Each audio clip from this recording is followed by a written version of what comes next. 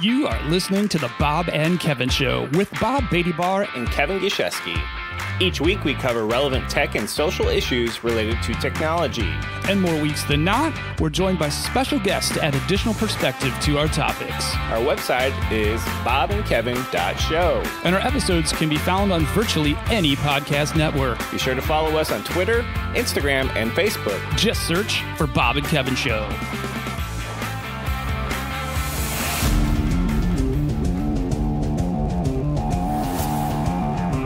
Hey, Bob, what are we doing today?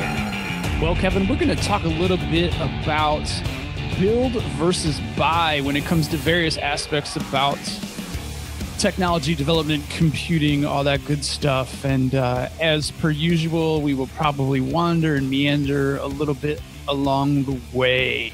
We don't have a special guest in studio or remote this week. So it's just me, Bob, and that guy over there. He's not really over there. He's over there in the internet universe. Say hello, Kevin. Hello, Kevin.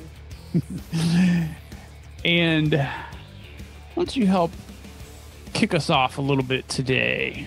All right. So really what we are going to be talking about is the make versus buy, build versus buy, in-house versus outsource. Really, it's kind of the same sort of premise, just kind of worded differently.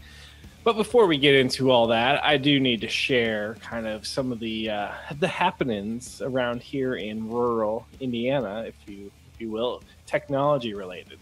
God, we need some farm sounds right now. All right, we'll put that in the show budget for the future. Some sort of. Can't you just record some locally? All we have locally here are pigs. If we want to get into cows, I guess, actually I can't call them cows, so that's the wrong term. I learned one point, you can't just call bovines cows because you have steer, you have bulls, you have cows. Penalty for me. And then you have chickens, but we don't have any chickens around here. Anyway, so tell us what's going on in rural Indiana. So Bob, ask me what I was doing just prior to the show. Kevin, quick question for you. What were you doing just prior to the show? Well, thanks for asking, Bob. Just prior to the show, I was connecting my brother-in-law's grill to the internet. When you say grill, do you mean like his fancy teeth or? Let's go with the barbecue is probably more accurate. So my brother-in-law does, like I don't know how many hours smoker, take some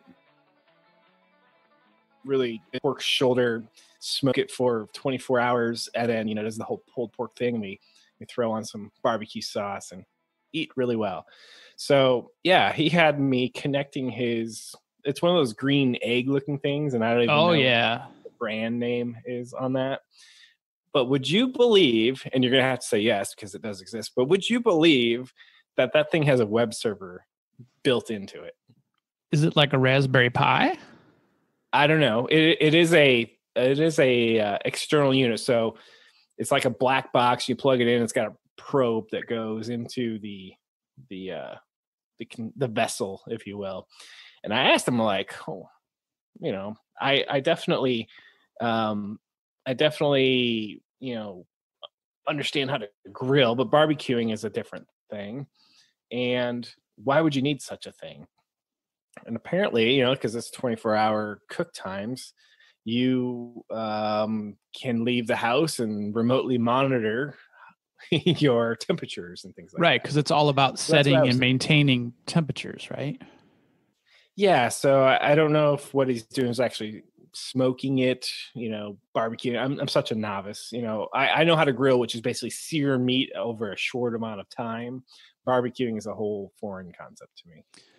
So does it have software that like puts the hole in the port on the firewall already, or? Oh man, it's like you were sitting there watching the happening. So getting it to work on the LAN was a piece of cake, but getting it to work from your phone outside the LAN, over the internet, that was a little tiny bit of networking work. So you're right. I had to poke a hole in the firewall on a certain port, go to the router, do a port forwarding, and bada bing, bada boom, Chrome will connect you to the web server inside the barbecue.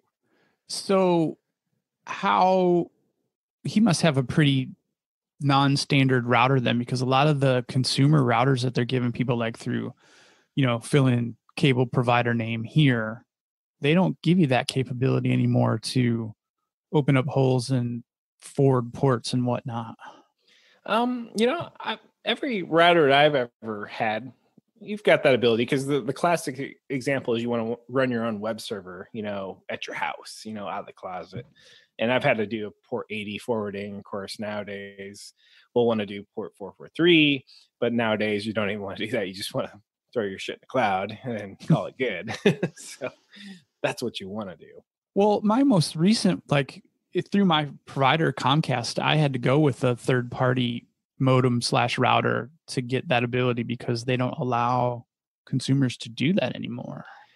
Ooh, so that's probably a function of Comcast or Time Warner. Yeah, I just assumed that most of the other providers were hopping on board with really limiting what their end users could do, because obviously the more ports you can open, the more bandwidth you can take.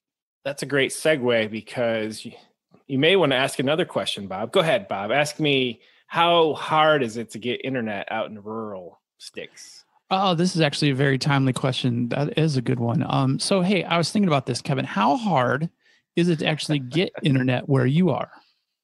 Well, Bob, that's a great question. Thanks for asking. Unprompted. So in town, we have like 8,000 people, and we have some cable modem options, and that's your most reliable bang for the buck. We've got some DSL options that tops out at 10 meg. That's right, 10 meg down, and maybe like 400K up. And so when you get outside the city center, and I'm talking like half a mile outside of town, you lose cable internet instantly as an option. DSL, you might have that option, and it degrades. I was gonna say, you're too far from the box, right? Exactly. So now you're contending with that. And so my brother-in-law, what he actually has is a line of sight internet setup. So not satellite, but kind of like local line of sight. Is that how that works? Exactly. So it looks like a satellite dish. And so if you were to stand in his front yard and look towards town, you would see a 200-foot cell tower type thing. And it has receivers on it. So you basically are communicating with another dish on the other side, and it's a point-to-point internet relay, for lack of a better term. What's the latency like on that? Oh, you have some great questions, because that was my first question for him. So in the military, when I did satellite communications, to go up to a satellite and back down, you have a 500 millisecond latency. And that's just a deal killer for gaming. Even VoIP calls, can be awkward. For us non-metric folk, that's a half second, right? That is a half second, yes.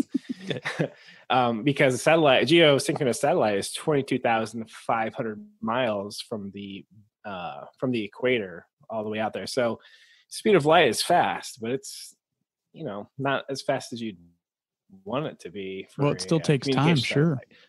It does. So if we go back to his line of sight type stuff, he's actually in the 60 to 70 millisecond range, which isn't bad for that at all. In fact, on a hardwire cable modem, I was only getting 30 to 50, depending on saturation of the network.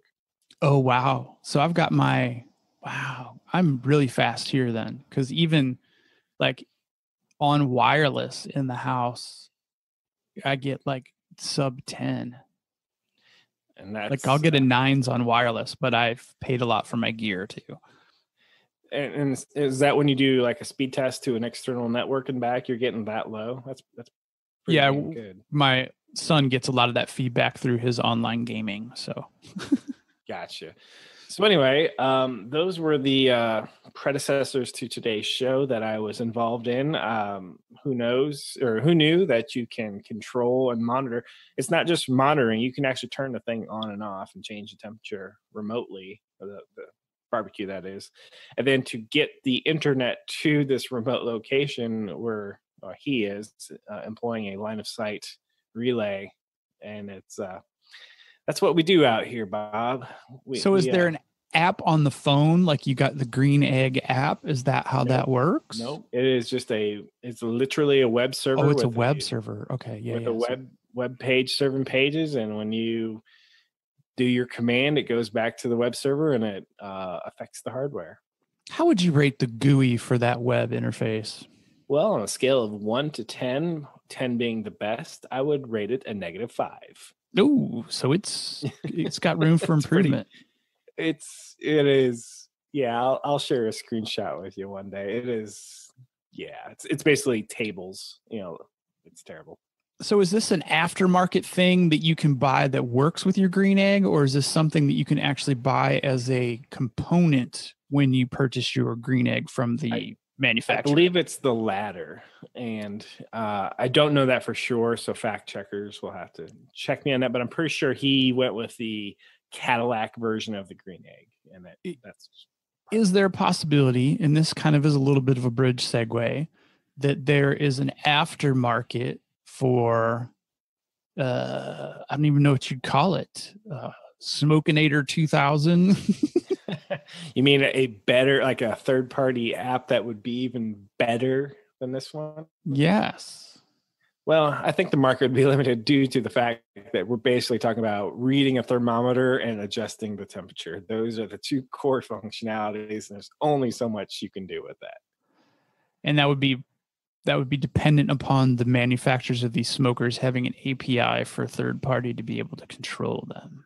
Yes, and in true form with the way things go these days, I'm sure those things have almost no security on them, and they are probably part of a botnet. So next time a DDoS happens on your favorite website, it may just be the built-in web server on your Green Egg army.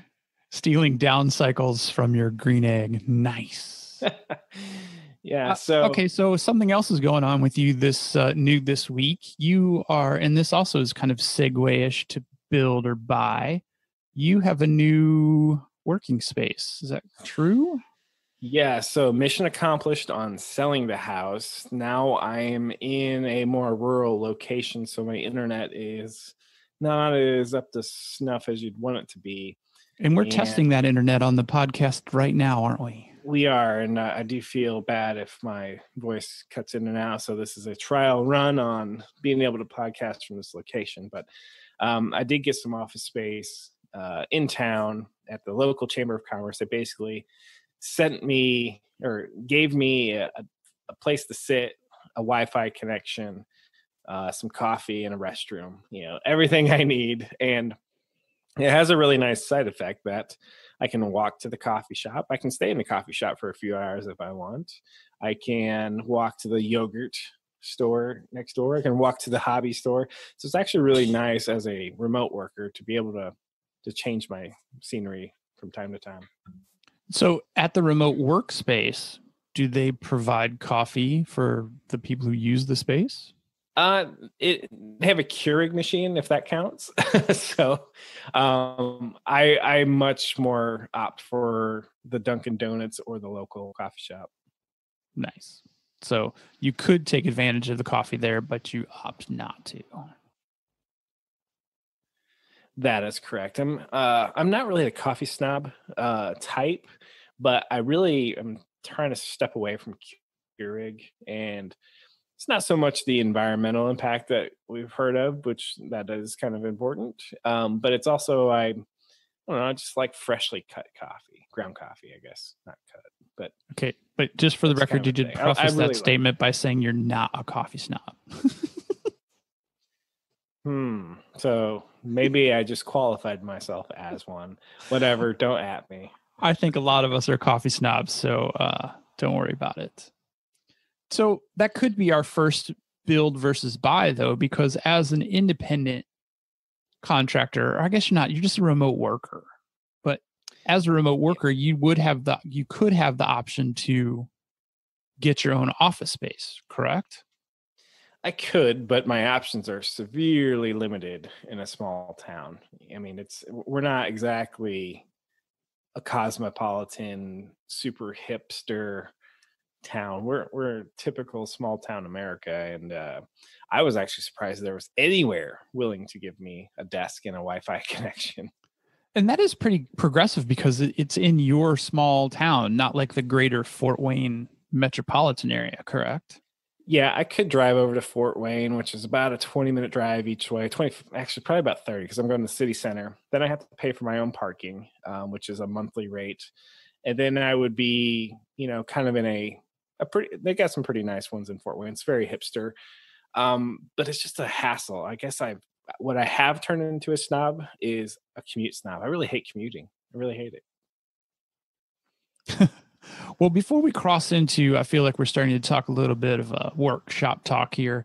It's probably good to drop in the disclaimer that the thoughts and opinions of Bob primarily, but also Kevin on the Bob and Kevin show, are exclusively the thoughts of Bob and Kevin, and the opinions as well. So, all right. So now that we've got that out of the way, your employer, much like my employer, probably would not pay to have an office space, though, right? I could probably ask, but I also sometimes look at myself going, you know what? I could work from home. Going to a co-working space is a personal choice, and I don't necessarily. It's not an expense that's absolutely needed. It's more of a want. And right now in a situation, so I brought the situation on myself. I sold my house, and I'm kind of need a place. So it's walking that line where, yes, your employer, why don't you do it? Ask them. Well, I could work out of where I'm at right now and have not the best internet. And I don't know. What do you think in that situation? I was actually just really pondering this when you were talking about that, because so for me, for example, there is office space that I could be going to. Of course, it's a 90-minute commute each way. But so I would guess that my company would not be willing to, subsidize a co-working space or any kind of like remote office other than my own because of that. But you are slightly in a different situation because it's not like you have corporate offices nearby. Yeah. I would like to go on record and say I love my job. I have zero complaints about it. I love the remote worker lifestyle. I love the fact that I can flex time as needed. I love the fact that I don't work overtime. So when this came up that I wanted to, or that I kind of needed to do co-working, I felt it was, a problem I brought on myself, and I solved it myself, and it's a temporary situation, and I don't feel like my employer owes me anything in this situation at all. Right. And I just also want to echo a lot of those same thoughts that Kevin just shared, not being a copycat or a kiss ass. I just want to make sure that it's known that I'm not complaining about my job in any way, shape, or form either. But let's take that part out of the equation. So let's just think about the remote worker. So you can be the kind of worker that flourishes and is highly productive in a home office. But you might be a remote worker, like in your situation, who has no home office nearby, who isn't as productive in a home office environment as they could be in a co-working space or an office space. So wouldn't it be possible that it would be, I don't want to say unfair, but it might not be in the best interest of the company to keep a remote worker working in a non-productive environment. So subsidized co-working might make sense then? I don't know. It's a question. It's highly dependent on the worker, probably. I mean, I can be productive in a coffee shop that's super noisy. When I put on the headphones, all that goes away. I can be unproductive sometimes during the school year when the kids, or during the summer when the kids are out, and I'm the de facto person that has to watch them, just because every other option, had other options themselves. So it depends on the day. I mean, I'm definitely, kind of out of my element right now, and co-working space for me made sense to buy an insurance policy on myself that, I need to be able to have a dedicated focused space, and it's a trial basis, to be honest. So if it works out, I'll keep going. If not, I will try something else. So handful of days into the experience, How would you rate this experience? I scare people there because I'm in an area where nobody has seen anyone for months, if not years. So I'm the only coworker there. Everyone else has kind of like been there for a long time. So when they walk past and they see me sitting there, sometimes I startle them because they're like, "Whoa, my gosh, didn't expect somebody to be sitting there." And so that's So you don't scare them with your persona or your personality. You literally frighten them because they're not used to seeing a body in the space. yes, that's correct. I will scare them with my persona, probably starting next week as I open up more to them. Yes. So So what has been the experience of having to put on pants and stuff like that? no change because every day as a remote worker, I have to shower. I have to have my routine and I have to go through the motions like I would normally because I got to feel like I'm going to work. If I don't shower and don't get like ready, I call that a Saturday and my mind's just not in it. So, So part of your routine you're saying is pants. So yes. so are you a shorts guy at all? Like, do you have to wear like business casual to go to this remote workspace or? So I call jeans business casual, by the way. When in Rome, do as the Romans do. So when I go to Denver, it's jeans and a button shirt. When I'm here at the house, just super casual. Now, I did notice at the co-working space that they're actually wearing more. I am a bit underdressed compared to some of them, but other ones aren't. So, it's jeans and a shirt. So I don't really think I'm trashing up the place too much by wearing a button shirt and some jeans in there. And that's usually what I do. See, I can't stand wearing long pants or shoes. So I am shorts and barefoot or flip-flops pretty much all year round. I'm a big flip-flop person. However, it's just sometimes like in this particular case that I'm just, I need to go closed toe here. And anyway. Oh, that would kill me.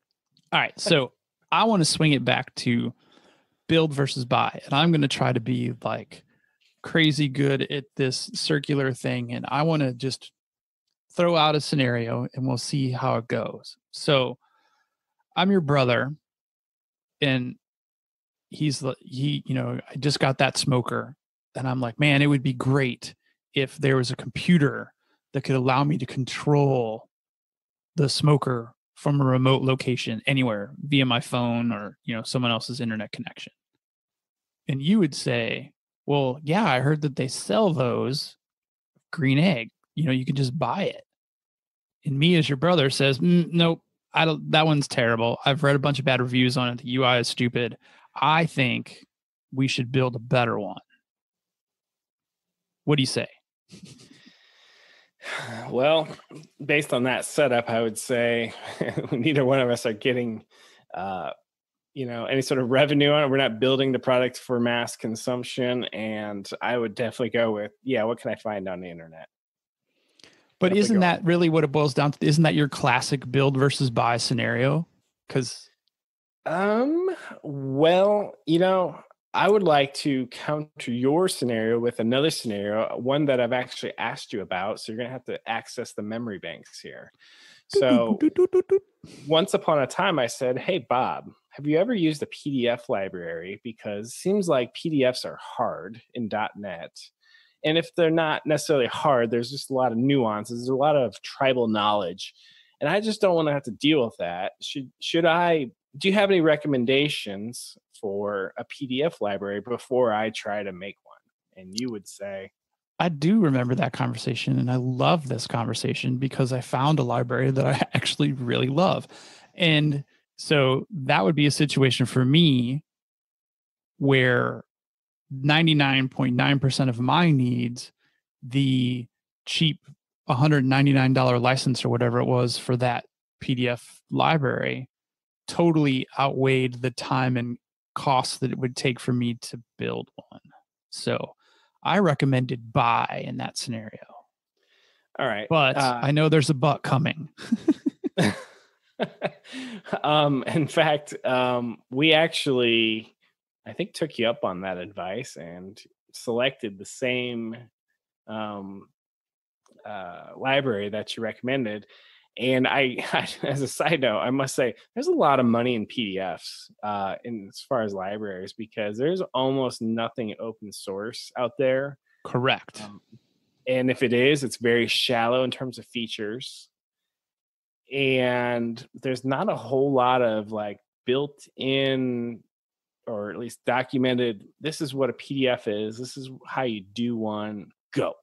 Because it seems like there's different formats, and I don't know, I can't back that up with any claims. Does Adobe own the PDF format somehow? Is it an open standard? I'm not sure, actually. Yeah, I think there's actually a long story behind that.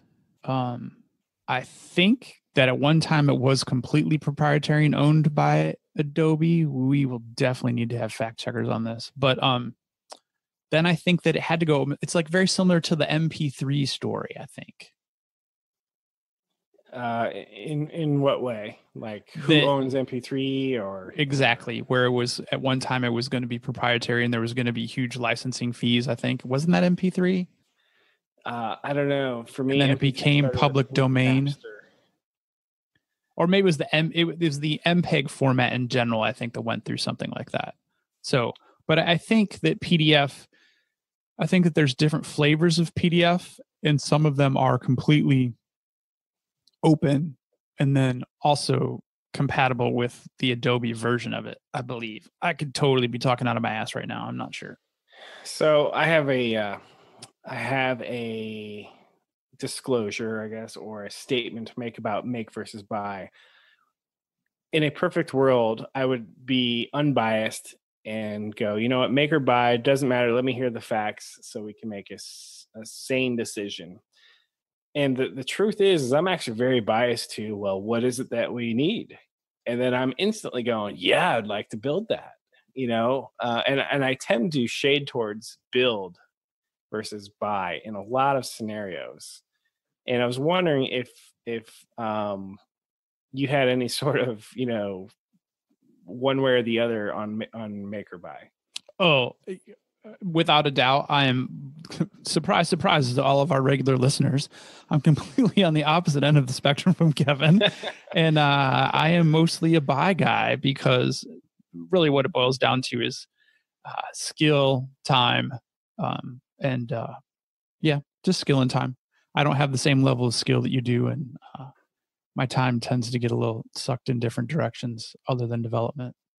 So I did a little show research to figure out, what make versus buy a lot of times comes down to kind of like this unwritten decision-making process that has a lot to do with your organizational structure, your skills, blah, blah, blah.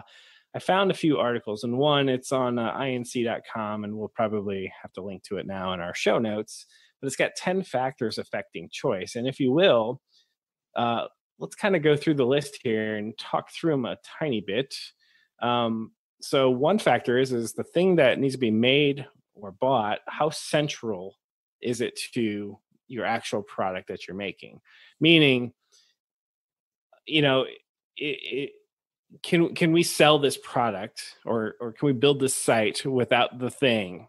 How critical is it? And I think that's kind of a big deal, in terms of, well, if it's a big deal, we might need to get our arms around this, because it's, this is the essence of what we're doing.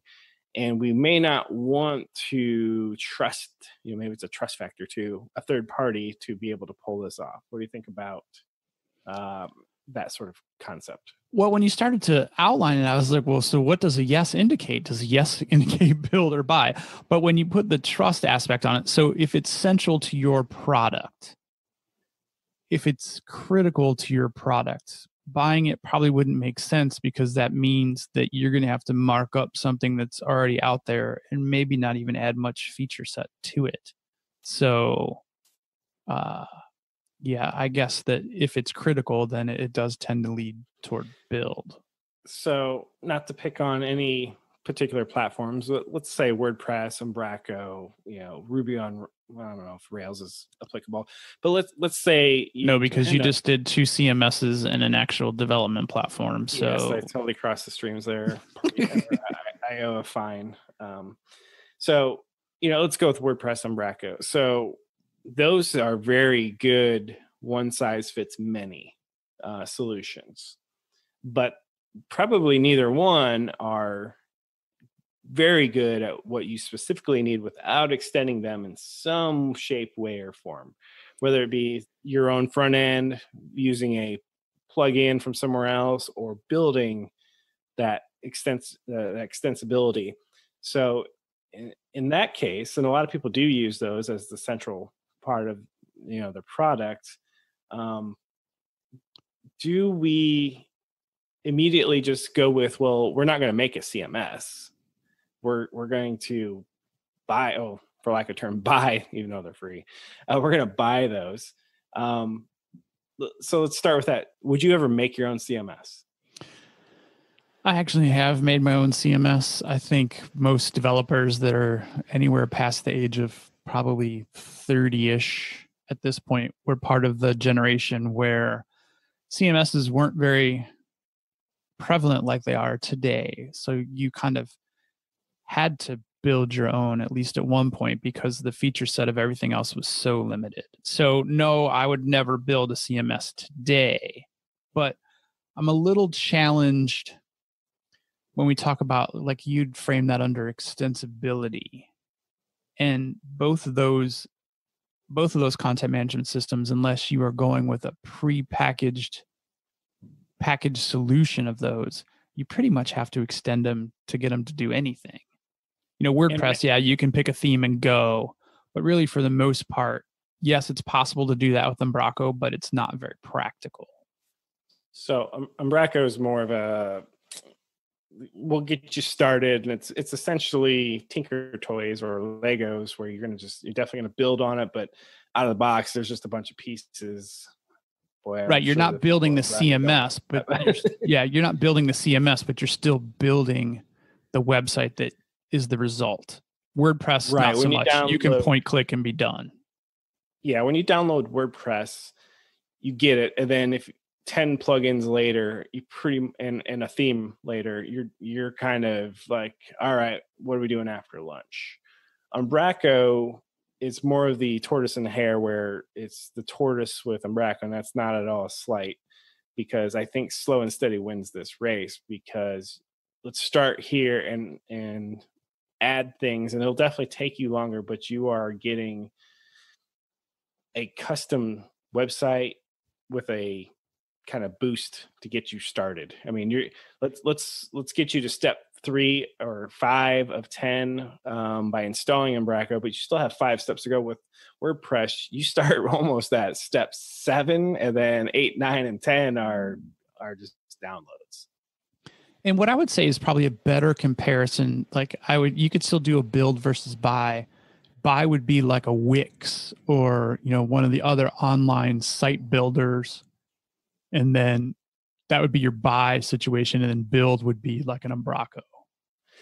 Totally agree, because in full disclosure, I haven't used a Wix. It's almost like I would have to hand in my developer card if I did. And I realize, yes, I could build a blog, and I'm just totally like, probably like over judging Wix. But I would assume that Wix is less extensible than WordPress and Umbraco. No, it's not extensible at all. You're pretty much using components, and like you're using their canned components, and then you are pretty much stylizing things just with colors and imagery.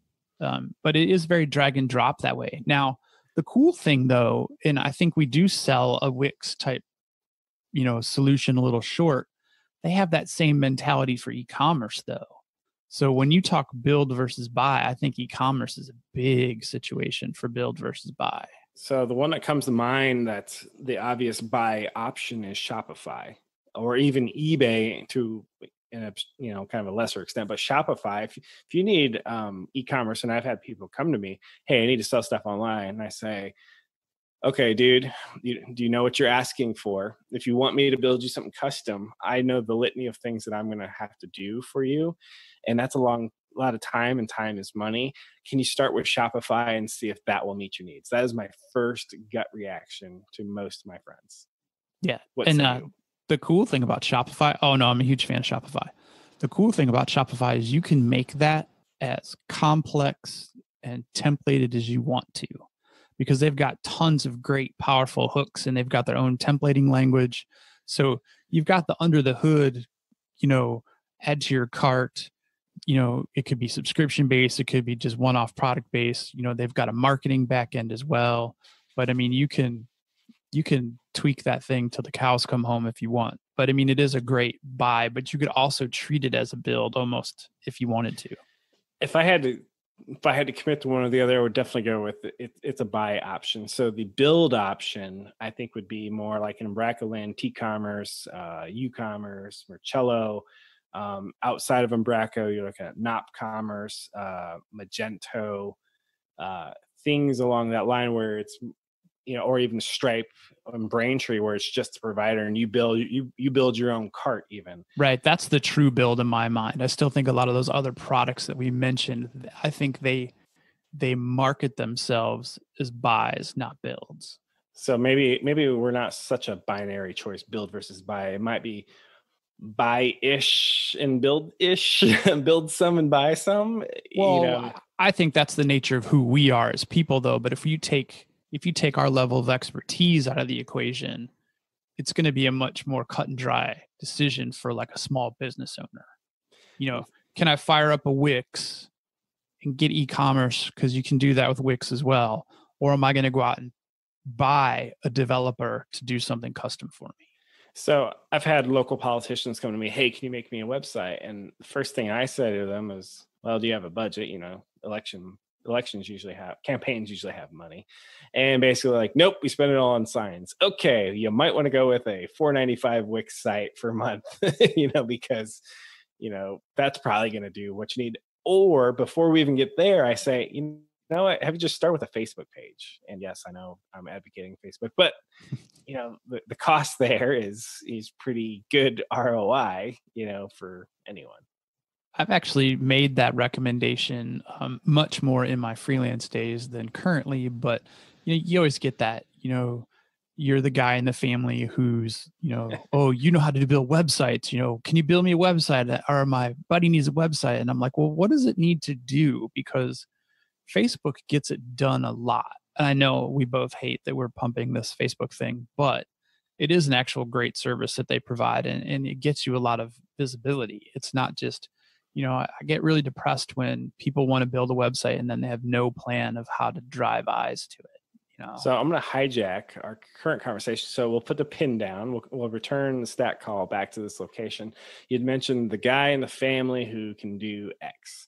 So I have a personal rule that I had to develop a few years, probably 8 years ago. I won't do business with family members.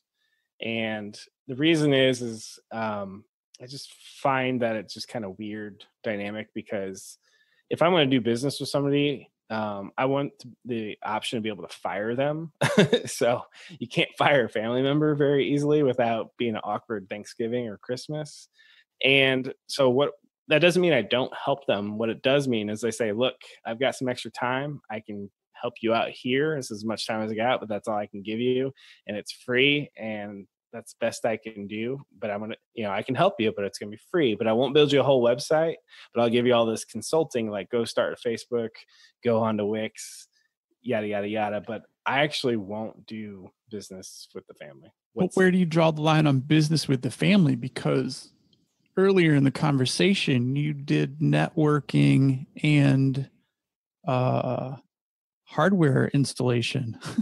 Right. But not for a fee, for basically, hey, once you get this thing going, I want some of that pulled pork, coming my way. Well, I guess when you say business for family, I automatically assume that it's free. It's my professional service with no fee attached.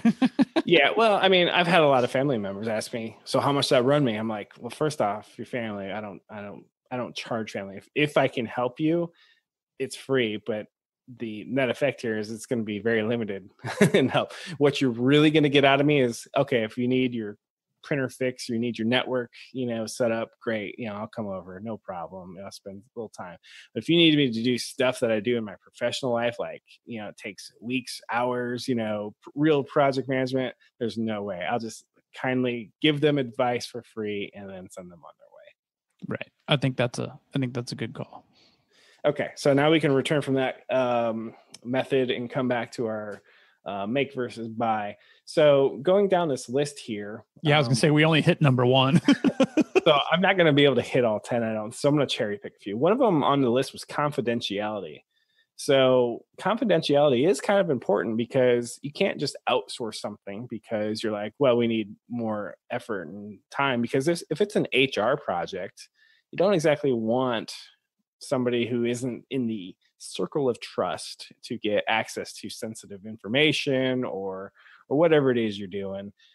Putting in backdoors, who knows? So you might want to keep those cards close to you. And if you do have that trust with them, that trust usually comes in the form of signed legal documents, by the way. It does, but I think it does affect make versus buy because if you don't have anyone you trust, you're going to be making that yourself. And yeah. It's interesting that you mentioned the HR aspect of it, though, because I come across this a lot professionally where a client, and that so let's first say there's a huge vendor pool of, well, not huge, but a decent sized vendor pool, and it's always growing and changing, of companies that provide like HR management software. And that really deals with dealing with people's information. So it does get really like down to that trust thing. But to build a system like that is very risky, right? Well, it's risky, but it's also a significant financial commitment on both parties. So, there's companies out there that sell it and you think the price is kind of astronomical for what they're selling. But the fact that you don't have to build it from scratch, you're still looking at a fraction of the total cost. So and most of those are subscription models too, which kind of drives me nuts a little bit, but I get it. You got to make money, but that trust thing is big, but the trust with the price, unfortunately, is bigger. Well, yeah, the more risk, the more the cost. I think those are directly related. And another item on this list is unique capabilities. So either you have these certain capabilities in-house or this third party that you want to acquire has these abilities. Things like HIPAA. If I were going to write my own software that had to do with medical information, I think somebody should take me out back and beat me because you can't. You couldn't get enough malpractice insurance to do it. Right, and I think your knowledge of your team, what is your team qualified to do, and can we realistically do this in-house? And chances are is no. And you're going to have to find that vendor who's got these qualifications, who's basically done this before. And I think in the insurance business, it's called transference or mitigation. So you're transferring the risk to this third party because they, know what they're doing and we do not. So I think that has a lot to do with make versus buy. Yeah, and that always makes for such an awkward like business relationship too. It's kind of like, well, if I was the buying party, I'd be like, what do we need you for if we're going to company, XYZ? So yeah, that's always weird too. So I think that another classic bullet point on here is time to market. And so the mythical man month, I think we may have talked about that, but it's basically when, a project manager says, oh, we've got extra work to do. Well, let me just hire X number more people and we'll be done in X, whatever the work is divided by X, and we'll be done that much quicker, right? And that is a fallacy that I believe in, or I believe that it is a fallacy. Wow, this is a fallacy that I strongly believe in, even though it's a fallacy. Wait, what? So what I'm saying is the mythical We're man against month. It. We don't believe in the mythical man month. Exactly. Or we believe that it's a myth. Oh, this is so confusing. Yeah. So, I mean, you can outsource something, but just because they throw 100 developers on it does not mean you're going to get it that much quicker. You will not get it 100 times faster. In fact, I am more of an advocate of a 2 to 3, maybe 4-person team. I think that's your most productive unit. And I think you can take a unit of that size and delegate to them specific tasks, and you give another team also tasks. And I think getting any bigger than that, you're just kind of getting in your own way. So back to time to market, if that's an important thing to you, uh, gosh, there's a good chance you probably don't have capacity internally. But even that third party, do they have capacity? And I would always love to know, like, okay, what is your plan to hit this deadline? What is your strategy? And if they say, oh, we're gonna look overseas and we're going to hire, basically a coding factory to get this done, that's also a red flag for me too. So time to market, it's important, but it's also mm, sometimes damned if you do, damned if you don't. Sometimes you're just like, if we just do it internally, we'll get it done quicker. I think that's what a lot of shops default to. We think we are invincible, we can just get it done. But I've also seen where just sending the project out is helpful. So when I worked at one company, we were just buried, and we said, hey, we need some help, and here's the requirements. As long as it does this, how it works inside is your problem, not ours. And it worked out great. So So obviously there wasn't so much of that trust concern. You just needed the correct output based on the input.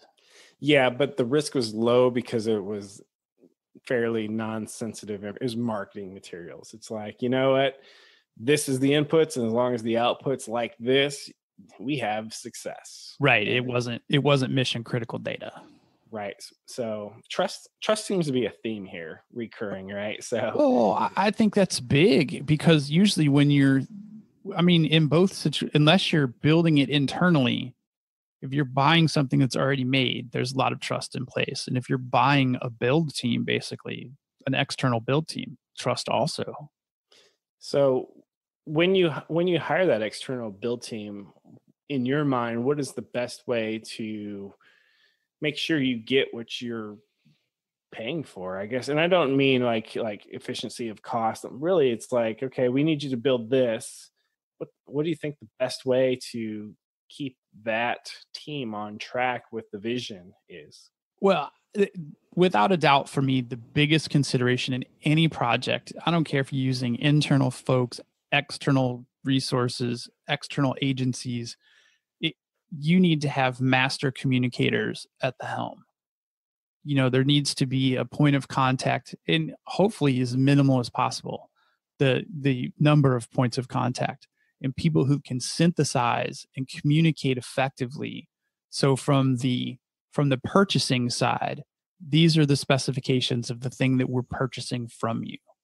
From the supplier side, the people that are actually building, communication of how the project's going to be divided up to bring that to spec, or that spec to life.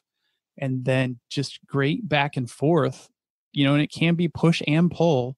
It just needs to be bidirectional communication to make sure that everything is staying on track with the original spec. I mean, there's a lot of responsibility there.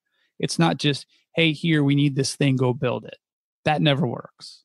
So communication is so important, I think. And I'm currently on a long running big project, and I'm in the day-to-day weeds, so to speak. And so it's easy for me to just lose track of what the big picture is. And so thankfully I have a really good program manager, and she will gut check me a lot, and I'm able to rubber duck a bit and bounce ideas off her, and it's a really good relationship. And then we have the stakeholder, the client. He's got his vision of what it should do, and we do weekly demos just to make sure that A, we're actually doing something, and B, the things that we are doing are what they actually asked for. So so far so good. I've also been in situations where there's just too many layers of managers. There's too many cooks in the kitchen, if Right. you will. Right. And that was about a couple of years back, where it's just like we've had too many people have an opinion, and nobody is taking charge and creating a vision and direction. So there's many things that can go wrong with communication. But if you decide to go with that external buy, and that can manifest on buying something off the shelf, or like you said, doing that build team, communication is a big deal. So Yeah, you and I have talked about this before. A great project manager, worth their weight in gold. I mean, it can make or break. Even a buy, it could make or break. And one who understands, the UI is one thing, the back end's another thing. How do we test these things? How do we chop up the units of work for each task? How do we pound the scope in so this sprint isn't just overloaded? How do we make sure that we don't get the sprint done in one day in on a 7-day sprint or a 2-week sprint? What do we do when that happens, when something proves false?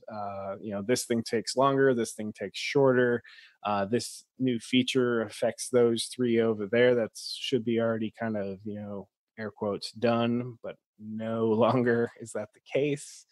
So yeah, I'm totally with you. A project / program manager for me is definitely worth their weight in gold. And I think in a perfect world, and I know this doesn't exist very often, but in a perfect world, you would want complete separation of interest between the person who books the business and the person who manages the business after it's booked. But in so many situations, that is totally a compressed and compromised dual role individual. And it just makes project management very difficult when you're also responsible for the visionary sale of the product. So I worked at a wireless phone company many years ago, and we had a lot of make or buy decisions, and I was a very greenhorn developer, and I always wanted to make our own point of sale system. And probably rightly so, management says, I don't think so, Kevin. That's way tougher than you think it is. And they're totally right. 10 years ago, or 8 years ago, I guess it was, I would have been just like tsunamied by the level of effort required. So we went with a third party option. The license was something on the order of $20,000 to $30,000 a month. If you can believe that. But when you have 600 stores and you divide the costs, right, by 600, it actually isn't too crazy. So you can imagine the amount of revenue coming in on this model.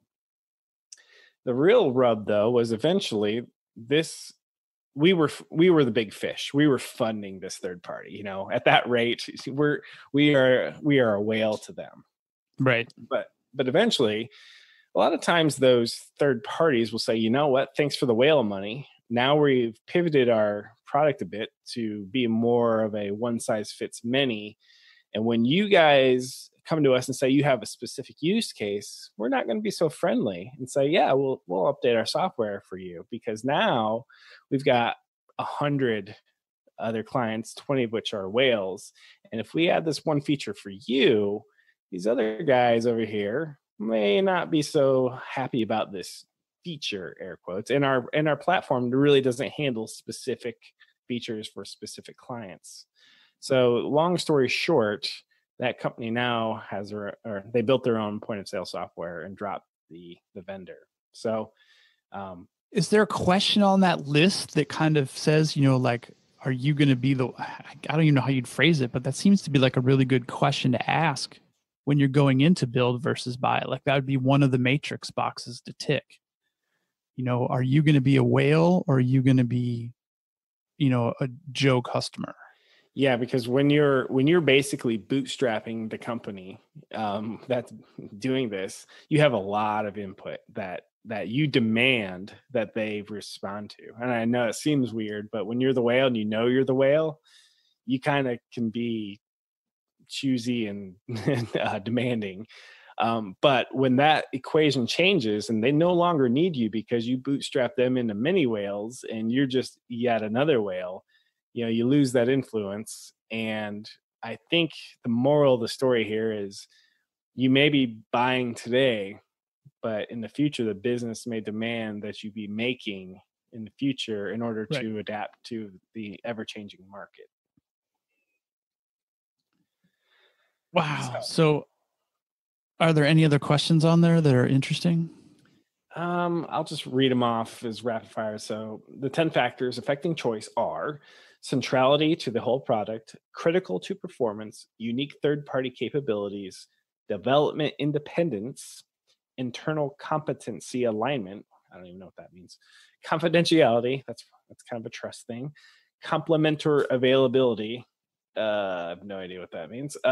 Customer ownership, price sensitivity, and time to market. So those are the 10 factors. So I don't know if any of those kind of emote. Well, that customer ownership is a big one too, though, because it's kind of like, you come across that a lot, especially in agency life. Like if I build something for you, who owns that thing that I built for you? Ooh, that's very important because, because agency A could build software and realize that there's a potential for this software for many markets, white label it, and then wait a second, you built that software on our budget, and we didn't say you could, relicense it, so to speak. So that's very important, I think, when hiring somebody. Who owns the code, and what is the people who physically possess it allowed to do with said code? Is there some sort of no compete? You can't sell the same product to one of our competitors? That's a very good question. Well, it's funny because it's not even limited to code. I mean, back when I started working in the agency world years and years and years, decades ago now, unfortunately, we would get calls all the time from customers, confirming, so when we get our brochure printed, who owns the files? And we're like, oh, they're yours. We don't want them. So, I mean, that is a tale as old as time, but there's some agencies that retain ownership on the end product, which is bizarre to me. So I think it is too, because I worked at an agency. The agency is no longer with us. One of the clients sought me out after the fact and said, hey, can you help me out? And I said, well, sure, but where's your source code? And they said, what's source code? And so they had a live production website, but they did not have the source, nor did the agency exist anymore that they hired. Oh. So lesson learned here: if somebody hires somebody, I would recommend an ownership, discussion at the very least, because you may actually not own your code for a break and rate, which I wouldn't do that. I would rather pay the full rate and own my stuff. And what I would recommend happen is, we could throw it in our GitHub, or I can throw it in your GitHub. And if the client says, well, what's a GitHub? As a I feel like I have a fiduciary responsibility to say it's source control. I would recommend you set up here. I can help you set it up. It's going to be your credit card, and we'll throw it all there. And if you want to fire us in the future, this will be helpful. Yeah, exactly. Wow. So did we solve build versus buy? No, but did we really think we were going to? No, because I think that's an ongoing theme for us, is that we just bring debate to the table and leave it to the listener to decide.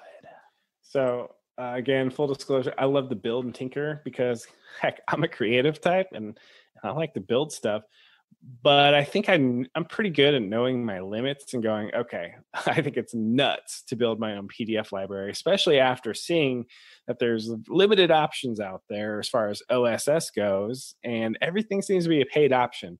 Spidey Sense says this must be hard. So ask, and of course I ask, my cohorts, hey Bob, what do you think about PDF stuff?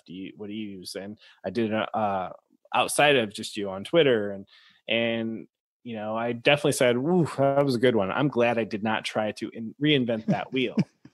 But I will tell you, I'm not afraid to reinvent wheels. A lot of times that term is like, oh, we don't want to reinvent the wheel. You know what? Sometimes we do. Sometimes we absolutely do. Oh, this reminds me.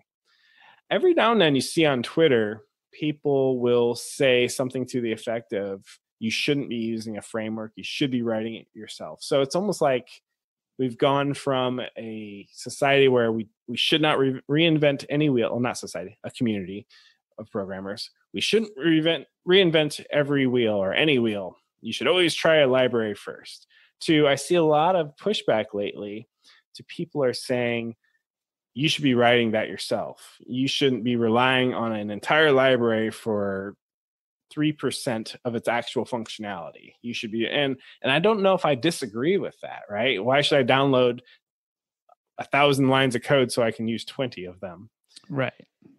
And I don't know if we can solve that either, and we won't today. No, but I think that is a topic to bring up again, and I think that would be a good one with a guest who has a strong opinion. That would be interesting. Yeah. So everyone should always check whether or not building is the right option, and everyone should always probably check that. Well, just because I always use Bootstrap in every project, one day maybe I should question that. And it's very possible, yes, we're going to keep using it, and that's fine too. Because that's fine. I always find myself saying, just because I can, does that mean I should? Yeah, I think that people love to use it, and so do I, because that's a lot of those sayings that are vague and they're like so applicable to so many things, and like saying something without saying anything. It's very like, yeah, I see what you're saying. That's very clever, but what does it mean? I do drop that one in meetings all the time, and I know that some people think he has no clue what he's talking about. Yep.